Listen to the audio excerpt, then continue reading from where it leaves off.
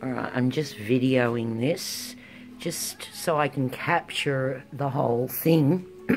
This is a whole new technique, and this is on the big mirror, which I did the other day on video, and I scraped it because it cracked because it was a windy hot day and the top colour dried too quickly. So I pulled all the paint off. So that, because this was a whole new technique, I didn't tape this how I did this one, but I will tape another one on a smaller tile so that you can actually see it how it's done really beautifully. Now, what I did with this, and you'll see some straight colours there, like there, a straight colour, or over there, straight colour underneath. I poured the pillow to around about a quarter of the way in the centre of the mirror. And then I drizzled all the colours on, all the acrylics and pigments and all the various colours. And then I stretched the pillow right out and the colours right out, so it was dripping off the edge.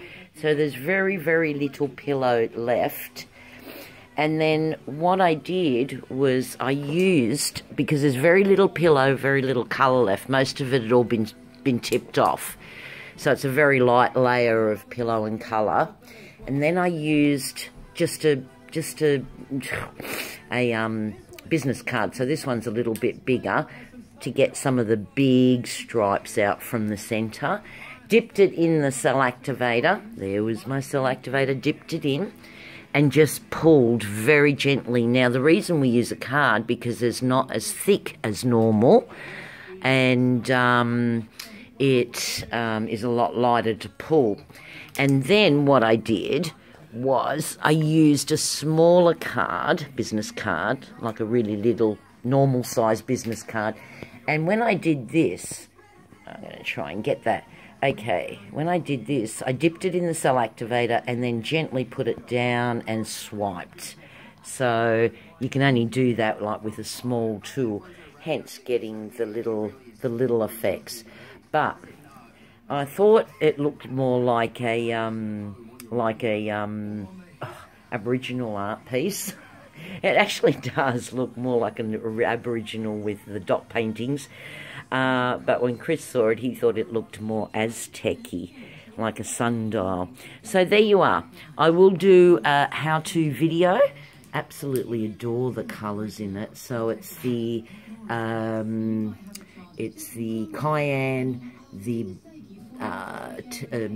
marine blue, light blue, gold, bronze, and interference gold. Very shimmery. You can't really see it, but very shimmery. So because this is a lot thinner and it's a rainy day, cold day today, I anticipate that this will not crack and separate because there's not a thick pillow underneath it. So guys, a whole new technique. Stay tuned. I will do the how to create it on a much smaller tile, maybe not with the same colours, and show you how it's done. Stay tuned. Stay safe. Take care of yourselves. Bye for now.